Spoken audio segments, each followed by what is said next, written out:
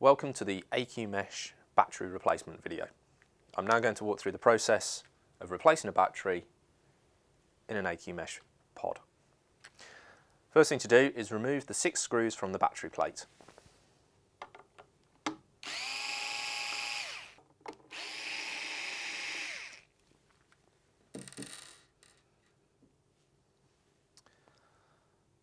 Open the battery plate, making sure not to damage any of the internal cables or plumbing, and turn the unit off at the switch.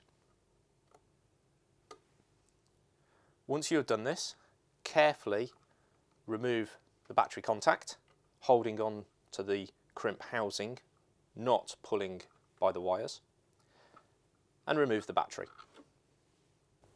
To replace the battery with the new one is the reverse of the previous process.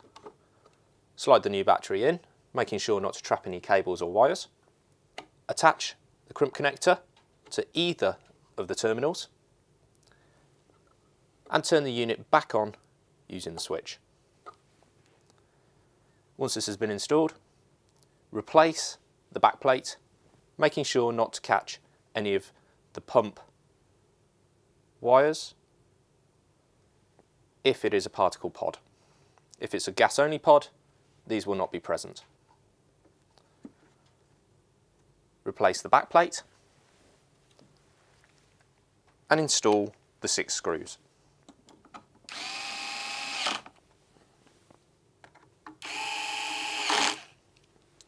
Do not over-tighten the screws, as this will make it difficult to take them out in the future. And finally, observe the LED sequence and make sure it runs through the proper startup sequence, and return the unit to its original location.